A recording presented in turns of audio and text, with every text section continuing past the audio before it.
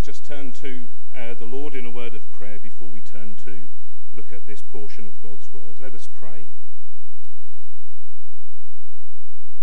Our loving Heavenly Father, once again we thank you that we can come into your presence and lift up our praise and our worship. We can come to you as we come now to hear your word, that Lord you might help us to hear, to understand, help us to apply your word to our own hearts. Stir our hearts, we pray, that it may be good soil to hear the word of God and that it would grow and bear fruit in our lives. Father, we again thank you that we can come together as different churches to celebrate and remember the death of our Saviour. We thank you for Jesus coming into this world in order to redeem his people. And Father, we have such a wonderful, wonderful Saviour, a wonderful message to proclaim. And Lord, as the Saviour is lifted high around the nation, indeed the world this evening, we pray that many would be drawn unto him. Father, again we ask that you would forgive us for our many sins as we turn to your word now. We ask that you would speak to us. In Jesus' name we ask it. Amen. Amen. Well, let's turn to John chapter 3. It's a well-known passage, a well-known portion of the Word of God. I don't intend to be very deep or anything this evening. I just want to bring a message that I hope will stir our hearts and cause us to think about God and his amazing love, as we were singing about in that hymn there, the amazing love of God. We're introduced in this chapter to this man Nicodemus, and Nicodemus comes to Jesus by night and he asks him, Rabbi, he says, Rabbi, we know that you are a teacher come from God, for no one can do these signs that you do unless God is with him. The miracles that Jesus was performing, the healings that he had conducted, the raising to life of those that were dead, all speak of Jesus being the Messiah, the Son of God. And Nicodemus recognized that, and he comes and makes that statement towards Jesus. But Jesus doesn't congratulate him, does he? He doesn't say, well done, that's good, I'm glad you've seen that. Jesus simply says, truly, truly I say to you, unless one is born again, he cannot see the kingdom of God. And what Jesus is saying to Nicodemus is this: that's all well and good, Nicodemus, that you recognize that I've come from God, but that's not enough. There's more. You need to understand more. There's more that you need to do. It's a little bit like in James chapter 2, where James says, you believe that God is one. You do well. Even the demons believe and shudder. Believing in God is not enough. And there are many people in the world today who will tell you that they believe in God, but that's about it. And I can think back to my own childhood days that I always believed in God. I've been taught that there was a God from the scriptures in Sunday school, Bible class, and if anyone asked me, do you believe in God, I would have said yes.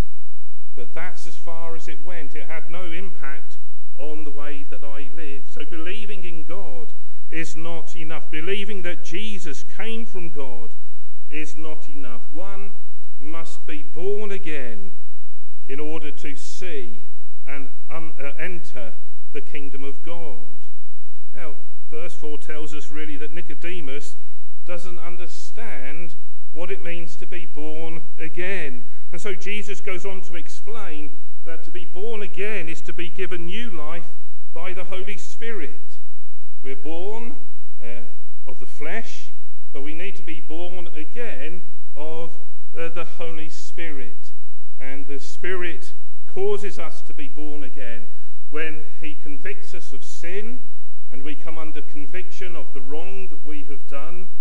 when we come under the sound of the gospel and the call to repent of our sin, the Spirit enables us and gives us a desire to repent of our sin. He calls us to faith, and the Spirit enables us to believe and trust in the Lord Jesus. And we are converted simply through the work of the Holy Spirit. This is what Jesus is seeking to get Nicodemus to understand. But verse 9 again here tells us that he doesn't get it. He doesn't understand. How can these things be? And Jesus turns to the Old Testament, to Numbers 21, to use an example there to show him that he, Nicodemus, must come to believe and trust in God's remedy for sin. As Moses lifted up the serpent in the wilderness, so must the Son of Man be lifted up, that whoever believes in him may have eternal life. God was unhappy with the Israelites. He punished them by sending poisonous snakes amongst them, and many were bitten and many died. And they cried out to Moses for help, and he cried out to the Lord. And the Lord told him to make a brass serpent, fix it to a pole, and lift it high. And all who looked at that brazen serpent would be healed. They were to look, they were to trust in God's remedy, and those who believed and trusted in something that seemed so impossible would be healed. And Jesus is saying he is like that serpent put up on the pole. He is God's remedy for a greater issue and a greater problem, and that is the problem of our sin. And he is going to be lifted up on a pole, on a cross, and those that believe and trust in him, believing that he's lifted up to deal with our sin, and he is the remedy of our sin, will be eternally saved. And so in this discussion with Nicodemus, Jesus is seeking to bring Nicodemus to be aware of his need to enter the kingdom of God, and you need to be born again if you are to enter the kingdom of God. You can be close to the kingdom of God. You can be near to the kingdom of God without being in the kingdom of God. And I think it is appropriate to ask ourselves this evening at the start of our message together, do we know what it is to be born again? Can we say that there's been a time in our lives when we've felt that work of the Spirit convicting us, causing us to repent, to see the enormity of our sin and our inability to rescue and save ourselves, and has pointed us to Jesus? And we have seen who Jesus is and what Jesus came to do, and we've put our faith and trust in him. Some of us can look back many years and when that happened, and we're so thankful to those who took time to share the gospel with us. Maybe some have been converted recently. Maybe some here this evening have never had that experience of trusting the Saviour, and I would urge you to consider doing so this evening. Having explained to Nicodemus the importance of being born again, born of the Spirit, in order to enter the kingdom of heaven, Jesus goes on to explain to Nicodemus why this is going to happen, why he is going to be lifted up on a pole, as it were, so that men and women will look and see, believe, and indeed be saved. And he speaks of various things in John 3:16. First of all, he speaks about God. He simply says, for God. And it would be easy for us to simply read those words and move on and look at perhaps more of what Jesus says. But I think it's important that we stop here for a moment and we ask ourselves, what God is Jesus speaking about? What do we know about this God that Jesus is referring to? there are thousands, if not millions, of gods in this world. And therefore it's important for us to stop and think, who is this God? I was listening or watching a debate on YouTube. I don't know why it came up.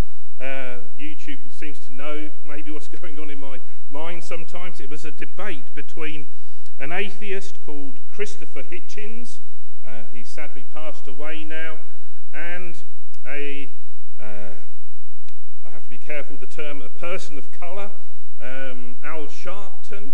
Al Sharpton, very much involved in the civil rights movements, Martin Luther King, and so on. And if ever there's a shooting of a black person of colour, this Al Sharpton probably would be there in the media in one way or another.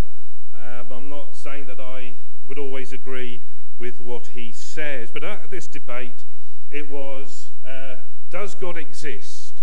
And Christopher Hitchens was given 5 minutes to put forward his case that no, God doesn't exist. But in those 5 minutes, all he did was rant against God.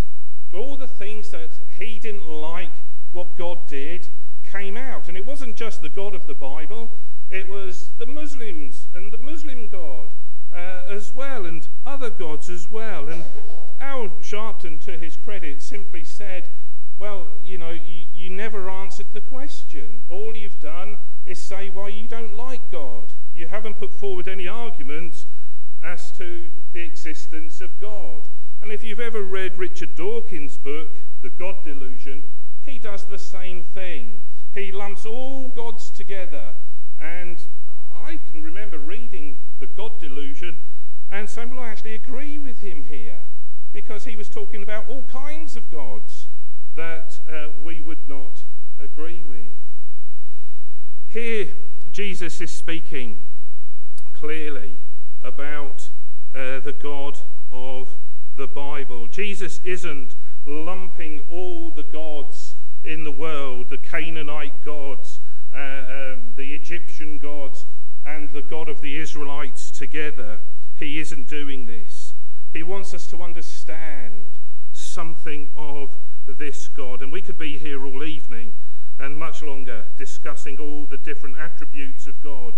I just want to bring a few to your attention because I think they have some bearing on the context here. Who is this God? Well, first of all, he is the only true and living God. You talk or listen to the media, and when they talk about gods, they're all on the same level. They all teach similar things, and they're all real, true, and so on. But that's not what the scriptures teach. This is the only true and living God. All other gods are the invention of men's imagination. Now that's very controversial to say that today, isn't it? Because we live in a multi-faith society, but that's what the Bible teaches. There's only one God, one true and living God. And the believers in Thessalonica were told, turn to God, this God, from idols to serve the living and the true God. He is a living being. He's not made of wood, he's not made of stone, he's not made of gold. He's living, he's active, he hears, he sees, he is able to answer our prayers. And indeed, he is in control of all that is going on in this world. This is the true and living God. The second thing I want to just mention is that he is the holy God. And we use the word holy quite frequently. It really means that God is separate. He's distinct from everything else. There is no one and nothing in this world that is like our God. He is eternal. He has no beginning. He has no end. He is self-existing. If I can say it reverently, he doesn't need 3 meals a day or to eat the 5 a day that we are encouraged to do. He is almighty and powerful. He's sovereign. No one can thwart his plans. He is so different from us, and we really can't fully grasp how holy, how distinct and different God is to us. We are made in the image of God, but sometimes I think we often twist that round and think God is made in the image of man, and we tend to think of God like us, but that is not the case. The psalmist says, Psalm 71, "Your righteousness, O God, reaches the high heavens. You who have done great things, O God, who is like you?" And the answer is no one. He is holy, distinct, different, completely different from all other beings.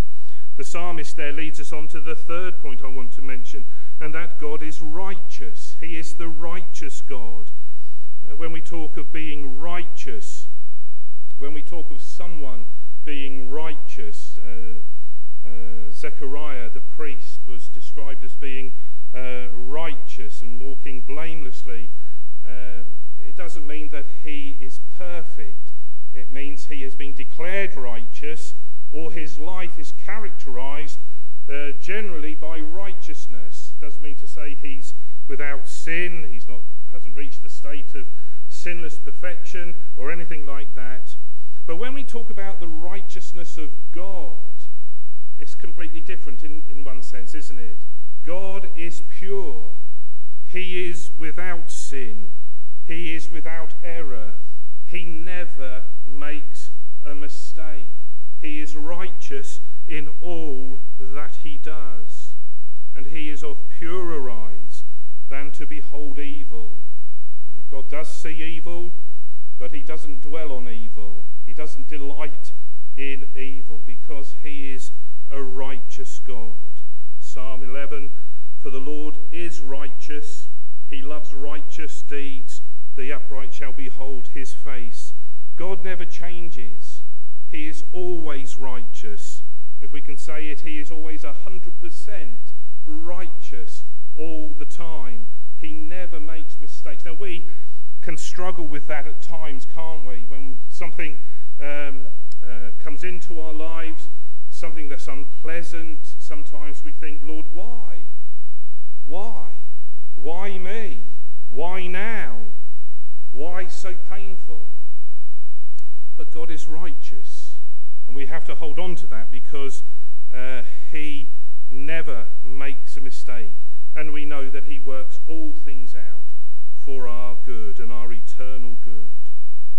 And the fourth thing, just briefly, this God who is the only true and living God, the holy God, the righteous God, is also the omniscient God. He's all-knowing. He knows absolutely everything. He's never learning, and we never inform God of things he doesn't know.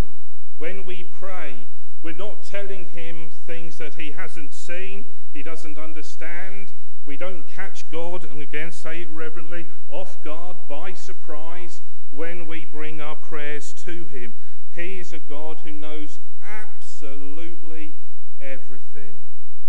I'm sure the boys and girls here, the folk at Knock Evangelical Presbyterian are very, very clever and intelligent people, but we don't know everything, do we? Until you go onto Facebook or something like that, and then you discover that there are people out there who seem to know everything about everything. Doesn't matter what they're talking about, they seem to be the ones who know everything about the subject. We don't, do we?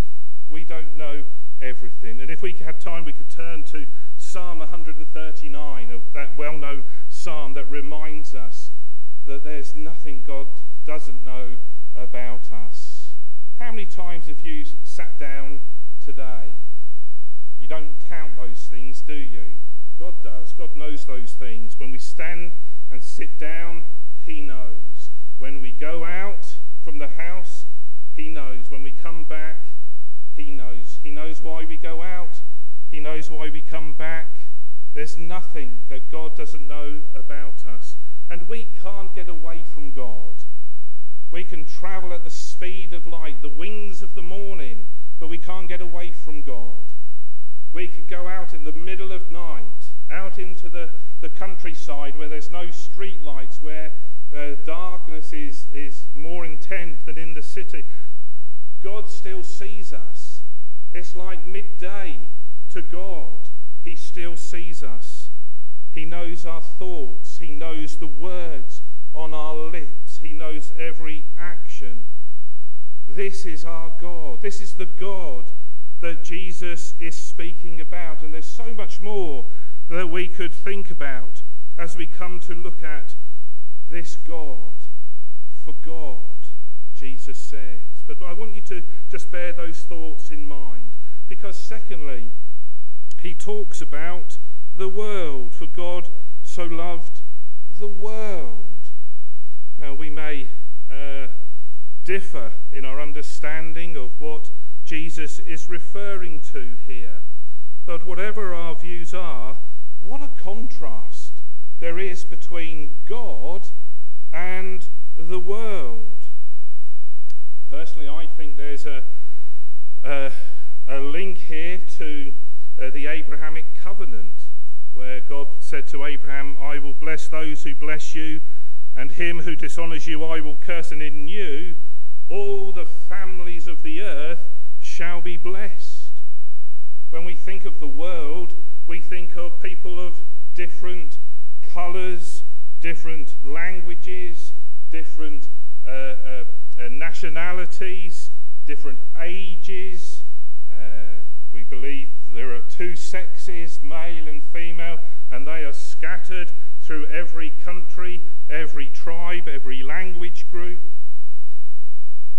The world in which we live is so different from one place to another. And when we read the newspapers, if we watch the TV news, what we see is that this humanity of which we are part is rotten, and it is rotten to the core. Whereas God is holy, pure, and righteous, Paul tells us that this world is full of people who are sexually immoral, idolaters, adulterers, men who practice homosexuality, thieves, greedy, drunkards, revilers, swindlers. You find that in 1 Corinthians chapter 6. In Romans chapter 5, he talks about those who are ungodly, sinners, enemies of God. And really, the TV screens, the newspapers, only help us to understand more of what the scriptures teach us about fallen humanity.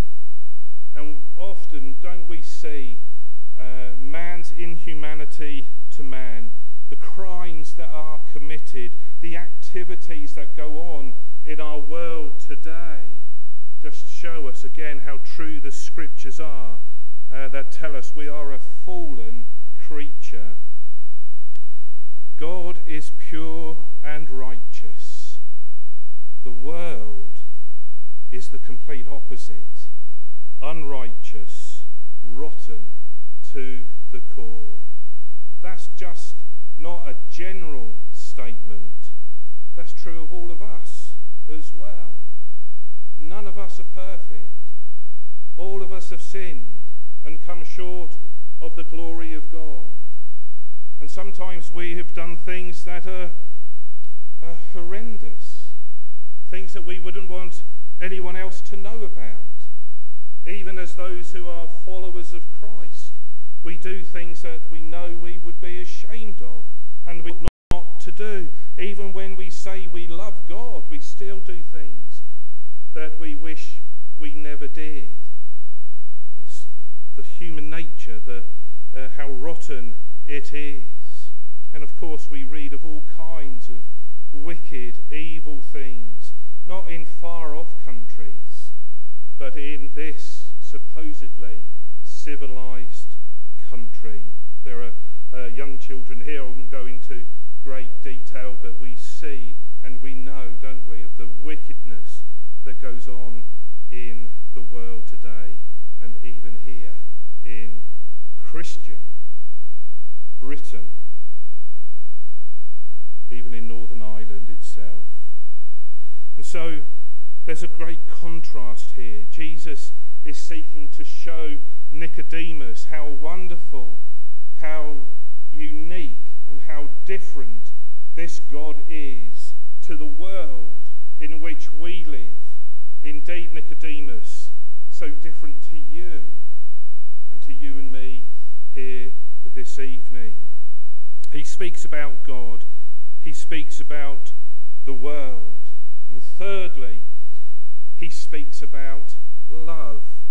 For God so loved the world.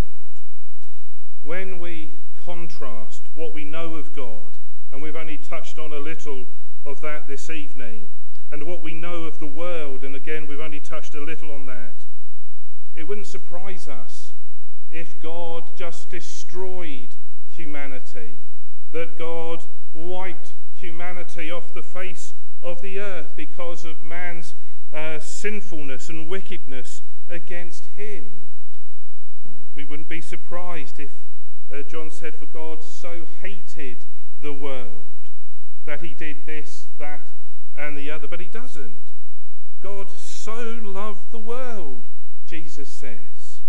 I like these little words that crop up in Scripture from time to time. That word so, that little word so, says so much, doesn't it, about God's amazing love. For God so loved the world, not just loved. I often say to folk at Consbrook, I love various things. I love Luton Town Football Club, and we won today against Notts Forest, and I hope we get promoted. I'm a rarity because there's not many Luton Town supporters, but I am one of them. I love white Toblerone, and as you can see, I probably like too much white Toblerone. And it was my birthday this week, and my mother-in-law bought me 3 white Toblerones. Either she loves me a great deal or she wants to get rid of me quite quickly. I don't know. And when I say white Toblerones, I don't mean those metre-long ones. I've never had one of those, but the big chunky ones, not the small ones. I love my wife. I better say that as well. Now, if I said I love Luton Town and I love white Toblerone and I love my wife, you would all think, now what order is that? What does he love the most? I'm wearing a Luton Town tie this evening, so maybe I love Luton Town the most. We use the word love, don't we? So easily, so naturally, but it means different things, doesn't it? And here, this word that Jesus uses is used in different ways, but here it's emphasizing with that word so in front of it, the enormity, the depth, the kind of love that God has demonstrated. What kind of love is this? That's what we're going to sing in a moment or two. But it speaks of the depth of God's love, that here is this God who is holy, righteous, a God who knows every last little detail about everybody in this world, and yet he so loved the world. The enormity, the depth of that love. We can't comprehend it, can we?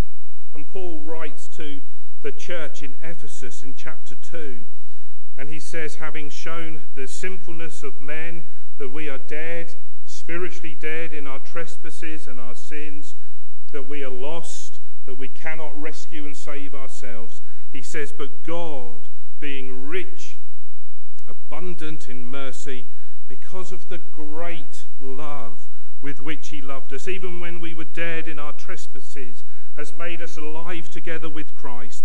By grace you have been saved, and raised us up with him, and seated us with him in the heavenly places in Christ Jesus, so that in the coming ages he might show the immeasurable riches of his grace in kindness toward us in Christ Jesus.